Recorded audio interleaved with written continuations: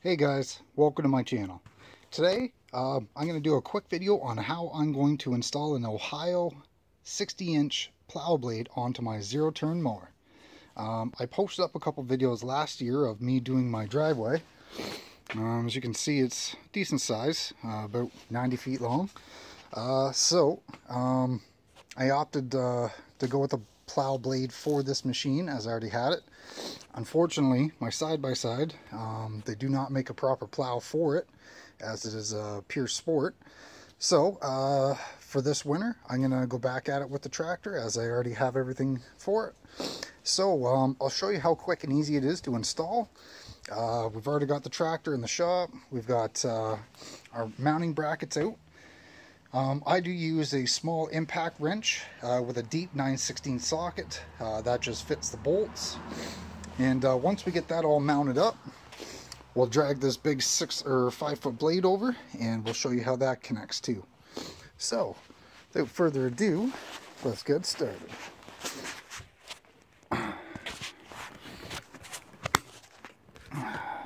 Okay.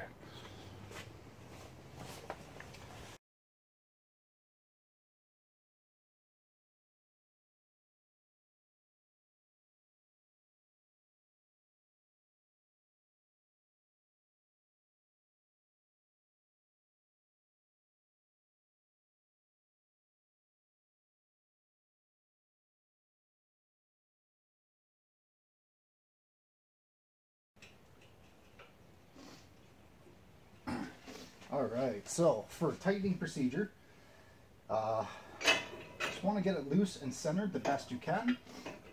And we're going to do this nice and slow. So we got our impact.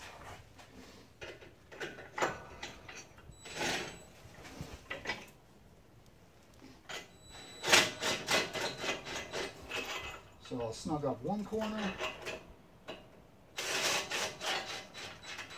snug up another corner. Now again, that's loose, but just as a starter. So I'll center this. Sorry, before I tighten that down, I'm going to center the mount adjustment. There we go.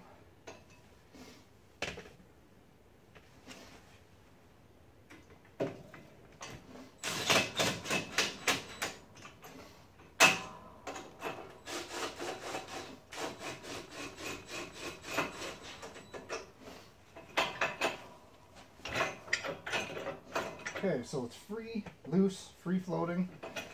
Now we can do our final adjustments before we tighten it down. So as long as that bar is sitting straight, I'm happy with that.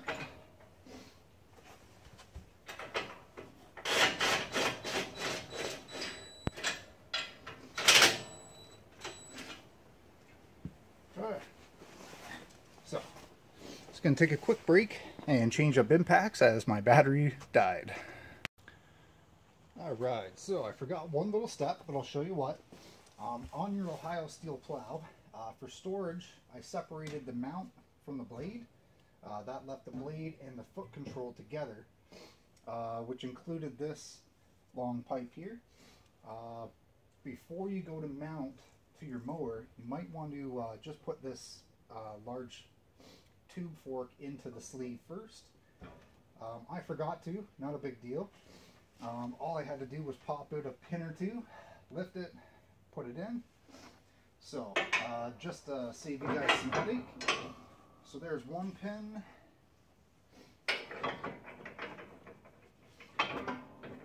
And get the second pin in.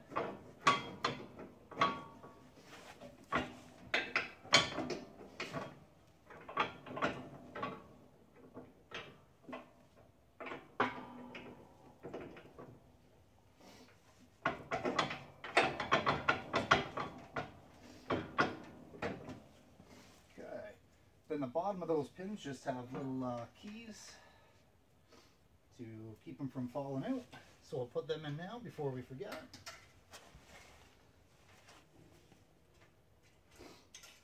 Beautiful.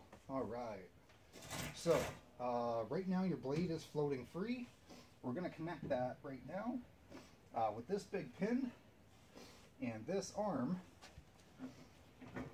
there is a corresponding hole for it. So we'll just go ahead and line that up.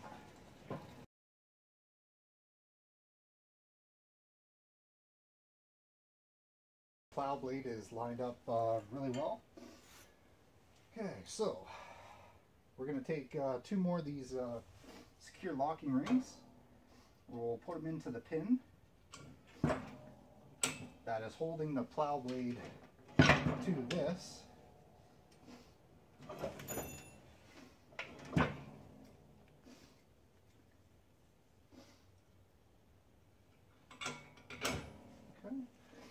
Now, last but not least, the pin that actually connects the blade to the mounting bracket.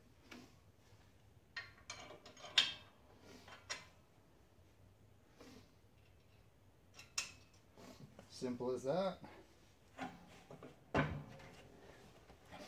Now that's all one piece, we can go ahead and connect the foot control. So there's not much, it's just a straight pipe with 2 footrests.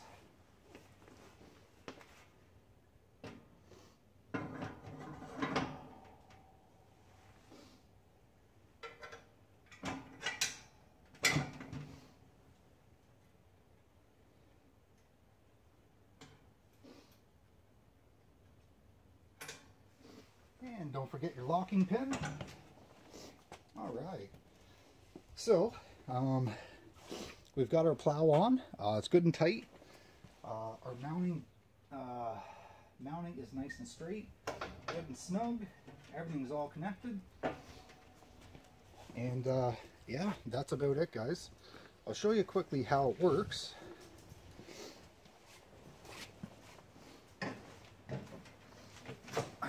So you're on your mower, you're doing your thing, da da da da. Just a simple lift of the foot will raise and lower your blade. Just like that. And it doesn't even take that much pressure.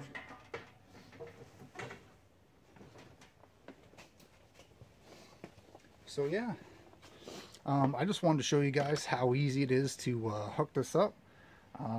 Took me 10 minutes to disassemble it, put it in storage. So it's almost December here in Canada, so I thought I'd get ready for the white stuff.